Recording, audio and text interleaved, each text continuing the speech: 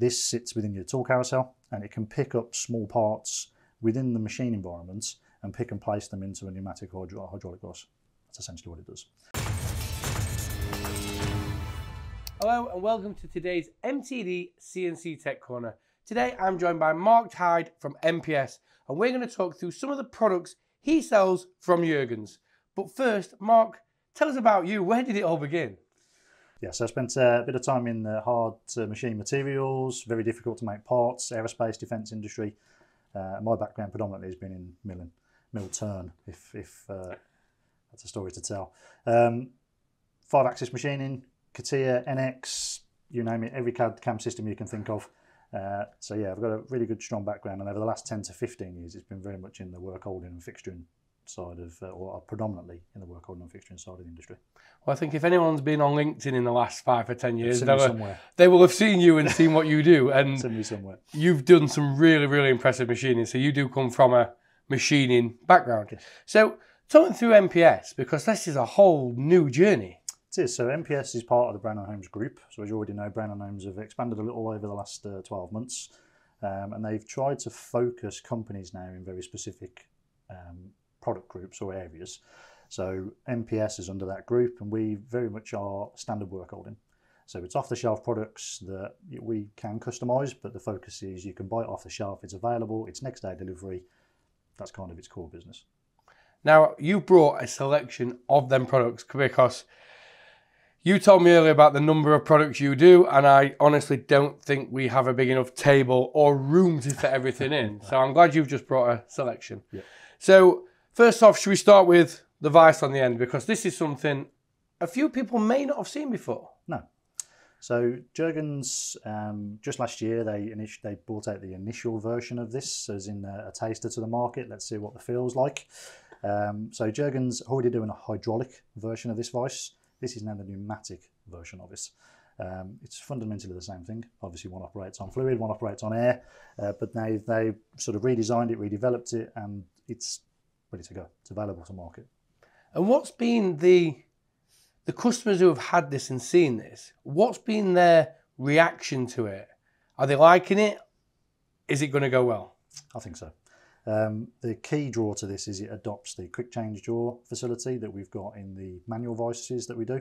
And that's going to save people time, it's going to save people money, and we bang on about it. We're going to have to mention it, the skill gap. It's going to help with that, because you can have one guy set that machine up where you'd need normally somebody stood in front of it, changing jaws, all done by robots. It almost means that you don't have to change the vice. The vice stays in place.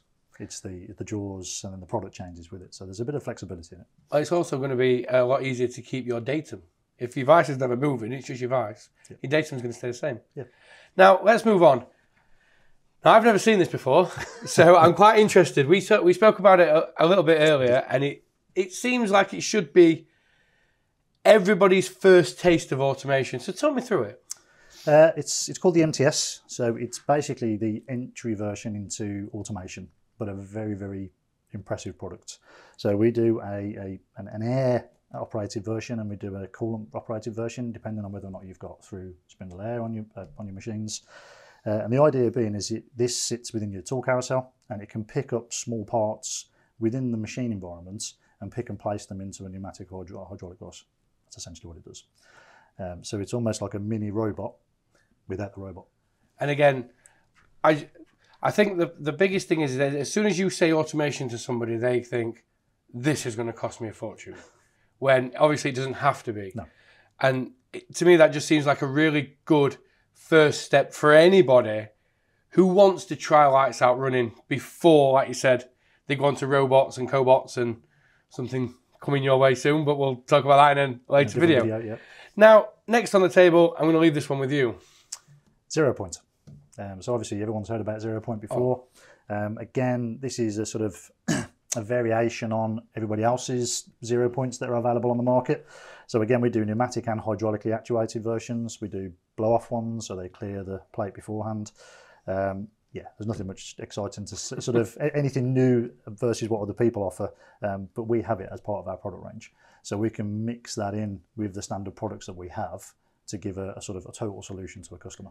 Essentially a one-stop shop. People can come to you for everything instead of you'll go into some shops and they'll have this piece from them, this piece from here, this piece from here, which is usually quite overcomplicated because when you're doing some of the let's call it funky things you do in a machine shop at sometimes, that doesn't fit there and it's just going to be a bit of an nightmare. So this just helps keep everything standardised. Yeah, and the support side is a big factor. I know myself from past experiences, you know, if you've got to go to multiple places for various bits and pieces, you've got to get support from different places. And whilst the support's there from all of the different companies that do these sorts of products, being able to go to one place and have one set of people you're dealing with makes life a whole lot easier. You make one phone call or one email and you get the answers. It starts with that sort of partnership as well, because you're only talking to one person. You get really friendly with that one person and your relationship grows, which means you get help and support whenever you need it. So now there's one more piece on this table and I've left it to last on purpose because I have no idea what it is. But it looks really fascinating, so I'm hoping to learn something here, Mark. So tell me about this. So this product is ball lock. So ball lock is a patented design by Jergens.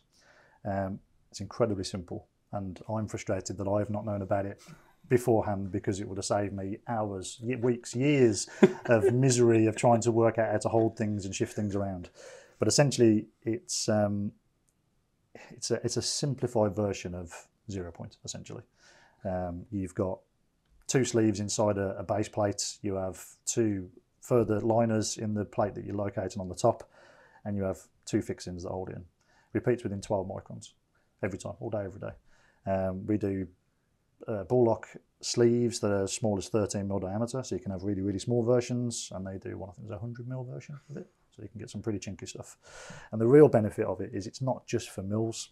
So more recently we've done applications where they're on the faces of lathes. So we've turned the spindle taper into the back of a machine plate, put ball lock fixings in the front of it, and you can mount fixtures to the face of your lathe. There's obviously other ways of doing that, but this the adaptivity, and you can then take that same fixture plate and go and stick it on your mill and locate so it. It's adaptable to your whole machine shop. Yeah, and it's so simple to use. It takes 10 seconds to change over. And I like in that entire description was your complete honesty at the start of that on how much time and effort. Because the one thing I do want to get across just before we finish this interview is obviously your background, what you've done. You've been there, you've done it, you've had the problems, you've solved the problems. So having these solutions and having you behind them is really going to help customers who were having them problems before and they go, oh, wait a minute, I've had that. But if I never had the ball lock system, like you said, you wouldn't have had them problems that had been sorted. So being able to apply that to other customers' problems, there's not many things I haven't seen, but there's always an opportunity where I can fix somebody else's issue. So Mark, if there's anything on this table or even any of the information you've got over during this interview that somebody at home would like to know more about, then how can they get in contact with you? I'd say the first port of call will be the website, which can be found at www.mps-online.co.uk. It's got the full range of products on there. You can buy online if you want to. All the contact details are there, including email, which everything gets sent to me eventually. So it ends up in my inbox somewhere, or there's a contact form on there as well. Well, Mark, from me and everybody here at MTDCNC, thank you for your time today. No problem.